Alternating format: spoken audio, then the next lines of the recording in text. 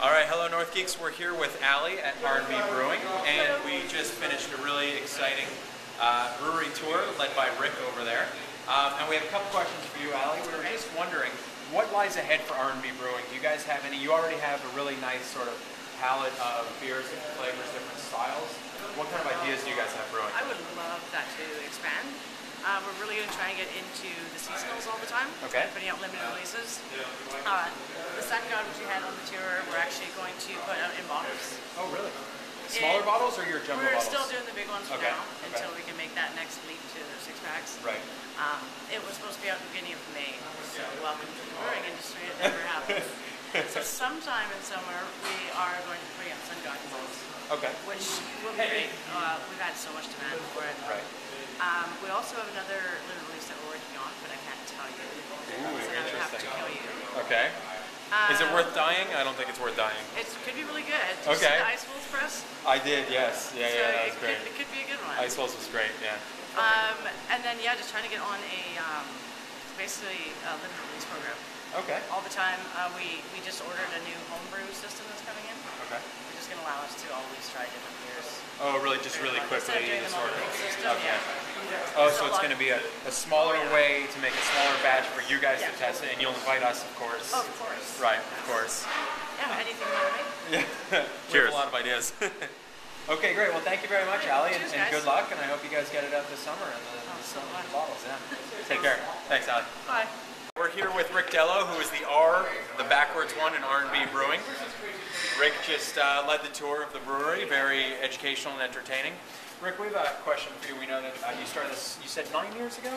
13 years ago. Oh, 13 years ago, sorry, with Barry.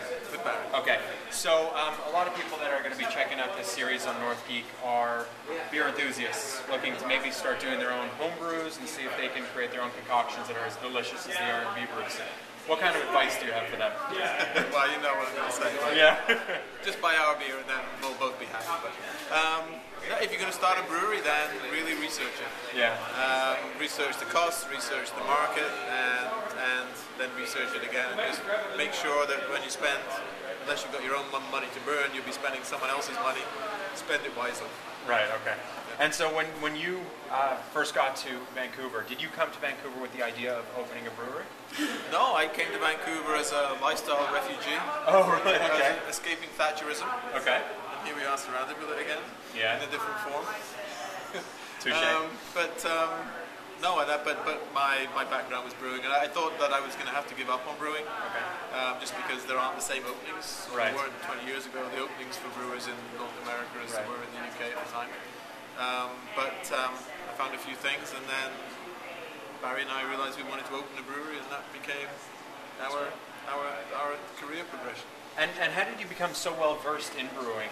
Is it all self-taught? Did you buy books? I started working.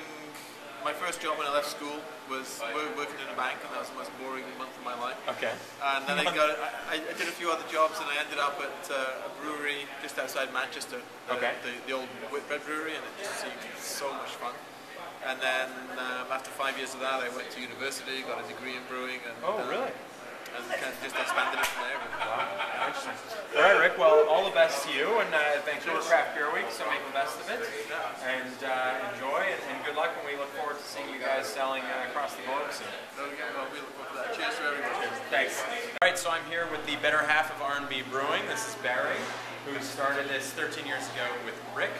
Barry, everyone knows that this is Vancouver Craft Beer Week here in Vancouver, and that's why we're here. That's why we did this tour, and there's a lot of great events going on, and we just wanted to know, what does Vancouver Craft Beer Week mean to R&B Brewing? Well, not only to R&B Brewing, but most of the breweries in BC and the people who appreciate beer. It really opens up the public who previously didn't know a lot about what goes on in the city to what goes on in the city.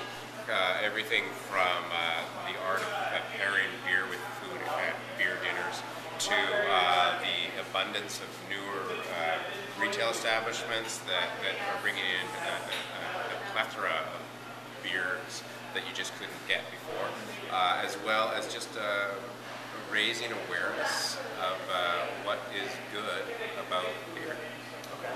And if you had to summarize what makes BC beer either different or better than beer that you can get anywhere else, either in Canada or abroad? What would you say? What is it about BC beer that's your main selling point to those that haven't given it a try? Well, I always come back to the passion of the brewers in BC, but the water in BC is spectacular. It's a culmination of everything. There's the passion, there's the ingredients, there's the growing climate of beer appreciation in the province. You can I couldn't just nail it down to one thing; it would be unfair. It's a huge grouping of positive attributes that bring everything together.